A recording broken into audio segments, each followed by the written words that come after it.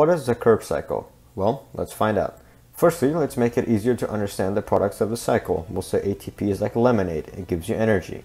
NADH will be represented by a lemon, FADH2 will be represented by sugar, and water will be the electron transport chain. The process begins when glucose is turned into 2 pyruvates by glycosis. Through pyruvate oxidation, 1 pyruvate turns into 1 acetyl-CoA. The same pyruvate also produces an oxaloacetic acid through condensation of said pyruvate and carbonic acid. The acetyl-CoA then reacts with oxaloacetic acid in an enzyme-catalyzed reaction to produce citric acid. The citric acid is then turned into oxaloacetic acid and many byproducts. From here, the cycle repeats. Now, how much lemonade did we make? Well, remember, we had 2 pyruvates, therefore the cycle must happen twice for 1 glucose. In total, we made 4 lemonade, 10 lemons, and 2 sugars. If we put the lemons and sugar into water, it will give us 34 lemonades. Therefore, in total, we made 38 theoretical lemonades.